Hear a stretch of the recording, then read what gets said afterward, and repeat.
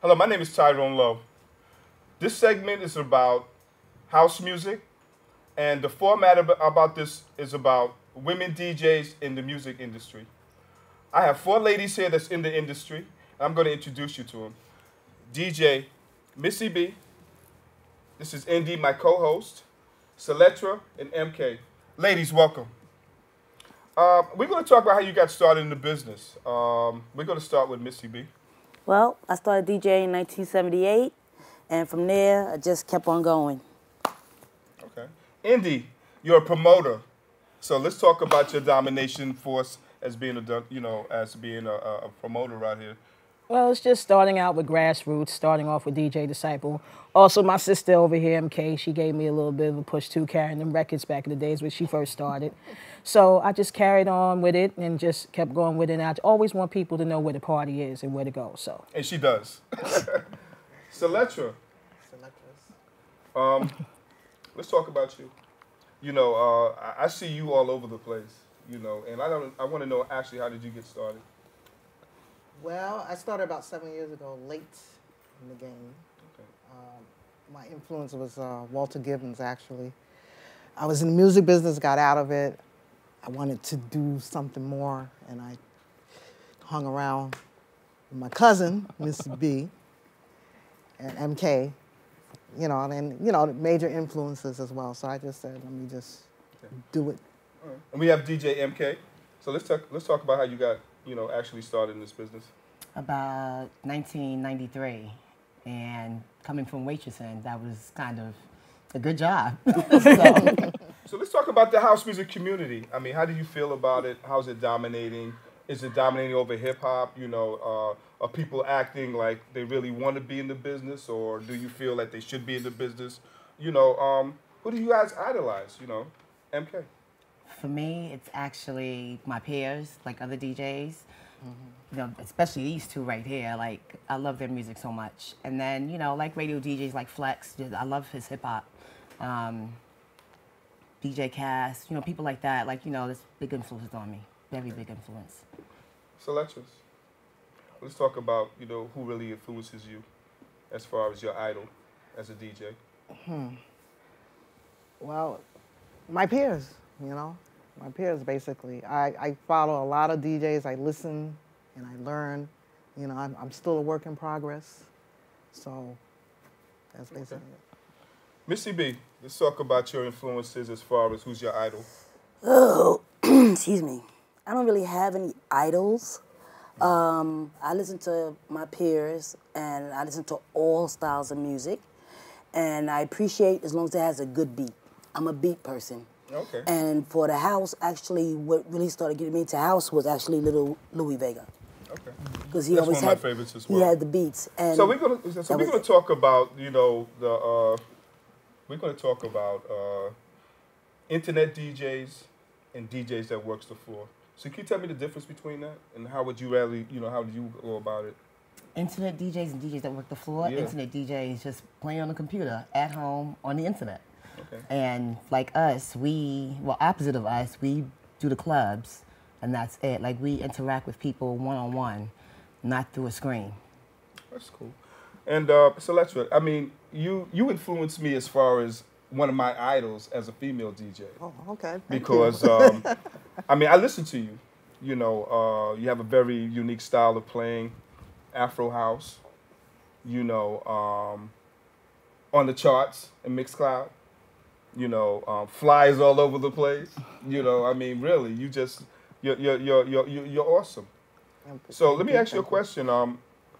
When you're actually, how do you feel as far as an internet DJ and a club DJ? What would be your input on that? Well, I do both. Hey, that's why I asked. Yeah, I know. I have a show on Cyber Jams, and I do gigs. But the difference with being on the internet, I could play what I want. When you're playing for a crowd, you have to play to please the crowd. You have to read your crowd and play for that crowd to keep them on the floor. So that's the difference. Missy B. True. Definitely true. Yeah. How do you feel about that? I mean, what's your input on that? Like she said, basically, internet, you get to play whatever you're feeling. When you're in the club, you have to make sure your people are partying. You have to make sure that you're looking and seeing who's moving and how they moving. You don't want a two-step. You want people to be sweating, screaming your name. That's what I'm used to. And I like I'm going to ask you all a real crazy question. You know, as women DJs, do you think that men DJs are intimidated by you guys? Absolutely. 100%. We're better, we're prettier. And so, I mean, the force of it all, I mean, have y'all ever had any type of conflicts as far as criticism as being women DJs? Yes. Can you give me some input on that? Well, I mean, sometimes you just get like little side comments, like, you know, and you overhear things. You know, if one of my guys were here, it might have been better. And you just got to kind of just listen and just keep listening. Okay. That's all. Can't take it to heart. Selectress, you have any input on that? No, because I mean, the guys that I know, I haven't heard anything negative towards me, honestly. To tell you the truth. I got something negative. Okay, With thank you. that. You know, Indy, you know, I've known you for a while, and I love her because when she promotes a party, she's always saying, "Come on, Ty, I got you," you know, which is cool. But as far as the energy and the compatibility of being a woman promoter, what's do you have any negative influences out there that's really criticizing you as being a promoter? No, not really. It's like right now I've actually had a lot of people that actually have formed around me and actually enlist my services too. So I really haven't had any bad input with anybody out there in regards to me promoting anything like that. I've been blessed. Do you have anything to say about that? Well, what I noticed is the guys, first of all, they always want the women to open up. That's true. Yeah, that's true. That's what they want. They want the women to open up so they can come in and feel like, all right, I can take over now and I'm Superman. So if you open up and you do too good of a job, they're not going to call you again. And that happened to me a couple of times. So out here right now, as far as DJs and producers, who influences you as a producer? I had to think about that one because I'm not even sure. There's just so many. Yeah. I can't even tell you off the top of my head. So many. Okay. So many. Would you say Louis Vega? Would you say Kevin Hodges? Dennis Would Ferrer. you say Mickey or Flick? Yeah. Dennis. Dennis? I like Dennis him a is lot. cool. Him and Louis. Yeah. I like him a lot. And, you know, and Charisma. okay. Charisma, yes. Yeah. So are you guys playing the top 10s, or y'all playing a lot of promos, or you know, are y'all playing a lot of stuff that a lot of promotional stuff that producers are playing right now? I'm in the clubs on a regular, so I do a lot of top 10, a lot of top 40. Okay. A lot. And you select to? I play what gets them dancing. That's what I play. Yep. I read that crowd, and that's what I'm it talking is. about. And Missy, what about you? I mean, what's your influence as far as top producers? Who do you think is dominating the force right now? Well, in like house music? I said, Little Louis and Dennis Ferrer. I like him a lot. I like him really, really a lot. Okay. I like Louis too, and I like a lot of them, but I'm also a producer too, so I want y'all to like me as well. Send me that track you had. Oh, I will.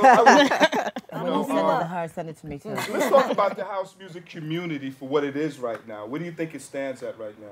I'm not really sure because I play a lot of different music, so I'm not in the house as much as these guys are. Okay. I'm more into hip hop and the reggae So and stuff. that should be a question for you, Selectress. Can I say that again?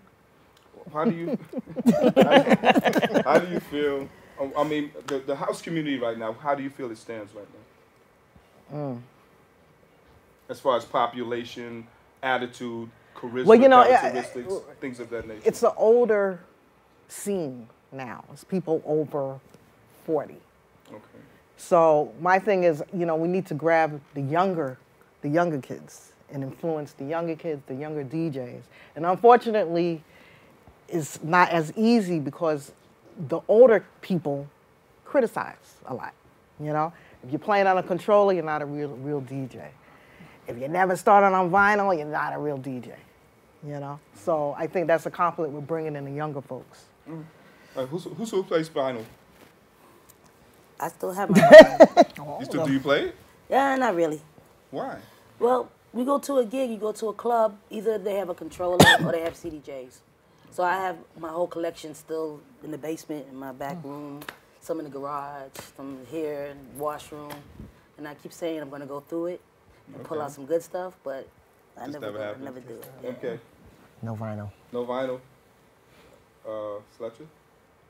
No vinyl. No vinyl. So, is everybody going to like Track Source, Bandcamp, you know, stuff like that, buying? I shop everywhere. Yeah, I so shop. do I. I shop everywhere. So nobody's sending you a lot of stuff, or? You know? Well, it depends. You know, it depends. So let me ask you all a question. You know, how do you feel as yourself being a DJ? I mean, what are you really putting out there to these people? I mean, what are you expressing to them? I mean, you're playing for them, but what's the voice that you really want them to hear from you? My thing is, when I got into music, first of all, like I said, I was born and bred into the music. And once I started playing for diverse crowds, I followed the music and pushed it out there to them. So I can do a rave, I could do a reggae, I could do a Spanish, I don't know what they're saying, but I listen to the beat. I could do African, I listen to the beat. I've always learned how, when I first started, I learned how to blend, and that's what I do. Okay. As far as the house stuff, I had to slow down from changing it so fast because I watch the crowd and they're not used to you going in so fast. So you have to let the record play a little bit longer. So that's what I learned. And from there. So I'm going to ask you a question. I'm going to start with you, MK. Where do you see yourself 5 or 10 years from now as far as being a DJ? Wow. What's your projection on that? Probably still DJing, but from a different aspect, like maybe more on the internet, more giving tracks and mixes and stuff like that. You want to be more upscale? Yeah, definitely more upscale. I won't be probably in the as far as clubs domination, much. crowd, Yeah, things of that yeah. nature, that level, that Louis Vega, you know, type of era? Possibly, yeah. Okay. Definitely. Selectress, how about you? I want to get into production Okay. and playing in a big room. Okay. That's what I want to do. Missy B. I want to be retired. I was waiting for that. Really? Yeah, I'm tired of the club, but I love the club. I mean, the energy. I love the energy, you know? So you feel sometimes you want to give up, but then again, you just have that passion for it? I have the passion for it, and they keep calling. I guess when they stop calling is when I'll stop. I don't think so. They're not Because it's a gonna passion. I've been playing for like 35 years, and I've always said to myself, you know what, I'm going to give this up, you know. And then I go into my studio, and I'm looking around, I see all this equipment and everything, and You all of can't a help sudden, yourself. you know, I turn it on, and all of a sudden, you know, it's like, wow, you know. Or you hear one song. I you just be hear like, one song, and it takes me into a whole different That's right. format Yeah. of starting all over again. That's right. Then I'm Give me getting these song. phone calls and say, well, Tyrone, do you want to come to England? Yeah, why not? You know, Selection, how long you been playing for Cyberjams? Going on 5 years. Okay, so we're gonna give up a big out to Sammy Rock, you know, the president and CEO of Cyberjams. Absolutely. And you play like every. Every other Sunday. Okay. Yeah. So how's your Bi-weekly. fan base on it? Pretty good. Pretty good. You hitting the millions or the thousands? Or? About that, but always it's pretty. It's you know, increasing yeah, it's increasing. steadily. Definitely increasing. So do you think the women DJs are actually going to dominate the men DJs out here? Or? Yes. Really? No, Yes. they're not gonna let it happen. They're not gonna I let it don't think it's a choice here. They're not gonna Because let it there's happen. more, just like there's more and more female rappers coming out daily. There's more and more female DJs coming out, and I think it's almost out of not saying it's out of balance, but there's a lot of good females out there that Yeah, can they really are. dust Very some much. males in a heartbeat, very and true. I see nothing but good things coming from it, and I see nothing but potential, and I see females moving in and taking over. I really do. I don't see that. I doubt I'm delusional. Really? It's too much politics now. And yeah, and that's true. There's a lot of Well, with politics, this music, but it's always politics. Yeah, but they're not gonna let the females take over. That's not gonna happen. You don't think so? No, no. So let me ask you, how do you feel? What do you have to? If you really had to influence the young DJs that's coming up right now? What would you actually say to them? MK. lock a male DJ in the closet and take over. That's it. Selecta, what you got to say to the upcoming DJs that's coming out? Learn your musical history. Absolutely. Bottom line. Yep. I totally agree. And you can't stick with just one genre of music. Play everything. Okay. Play everything. And nobody does no producing here. I did. Okay. I had a little record remix company, Big Mama Records. Okay. Back So in let's the talk early about that. 2000s. Let's talk about that. I mean, how far did you go with it, and what did you actually put out there? I did a lot of remixes. I took people's stuff and made it hotter. Okay. I did house beats and stuff like that over the hip hop, over R&B. Any particular type of software you were using at the time, or? Pro Tools. Okay. That's how long ago it was. That was a long time ago. Right. I started off with Pro Tools. Yeah, so long. But now you can do it on a controller now. Okay. So let's talk about good things. You know, let's talk about real good things. Indie as a promoter, you know, how do you actually get the people to really, you know, get out there and let them know what's really going on out there? Well, usually people try to go the route of social media, but I come from the era where you have to beat the street and give those paper flyers out. And sometimes you have to go and meet people. It's not all about just going on Facebook or any other social media. You got to go out there and talk to people and be like, hey, listen, you coming to my party? Yo, you're going to have a good time when you come to my party. Here's my business card. Matter of fact, you want me to get you in for free? Give them a little taste. Okay. Give them a little taste and then you get them hooked. Okay. So as far as you've been doing it, have you had any good days, bad days? You know, Oh, you're always going to have good days and bad days. And how do you get around that? You know, did it play a part of your ego where you want to say to yourself, well, you know, I really don't want to do this anymore, or? It gets like that, but you know what? I love people, and I love the music. And there's nothing like when you do a party, and you got the DJ rocking the crowd, and they're sweating, like Missy said, sweating all over the place, they're screaming and everything like that. It's nothing like that. And then you can sit there and say, I put this together. Right. Me, that's who. So where do you want to be 5 or 10 years from now, and you know, as being part of this craft of you know, being promoting, you know, parties? I actually want to take this and actually host a radio show. Okay. That's where I want to take it. Host a radio show, host the internet show, and that's where you know, I want to go. I think you have that type of good attitude. You know, like I was kidding with her earlier. You know, I could see her with a suit and tie on, and she's hosting on WABC. You know, and, not really. I mean, she has that type of energy, and she has that type of potential.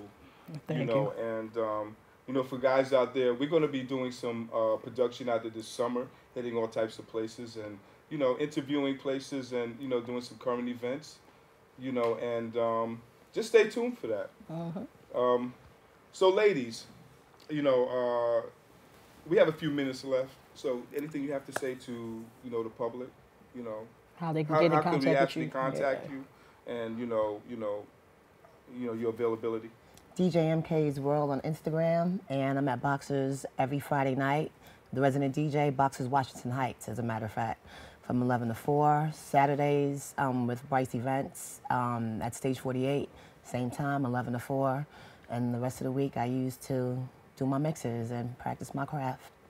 Okay, so let's Catch me on cyberjams.com every other Sunday from 6 to 8.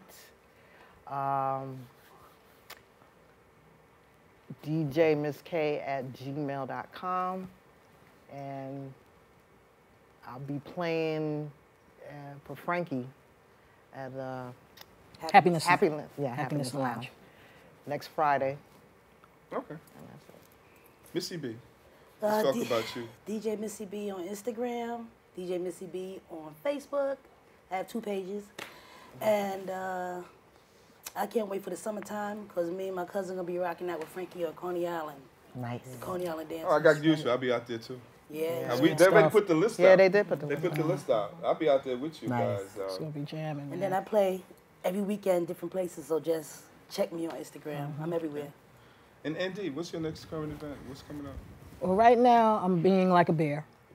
I'm hibernating for the winter, and I don't want to say too much, but stay tuned. The summer's gonna be hot. It's gonna be blazing. And so there it goes. We're talking about women that's actually in the force of DJing in the house music community. My name is Tyrone Lowe, and you can catch me on lowtyrone@gmail.com. I play for LWR, which is a house station in the UK, and I'm a studio owner, and I'm getting into the video field of having my own production company. You can catch me at anytime on the internet because I'm always putting out mixtapes. And she always just say, oh, he's the hardest working guy in Mixcloud. But hey, you got to get their music out there.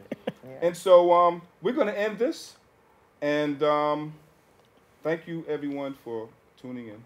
Thank you. Thank you for having us. Thank you, Tyrone. Oh,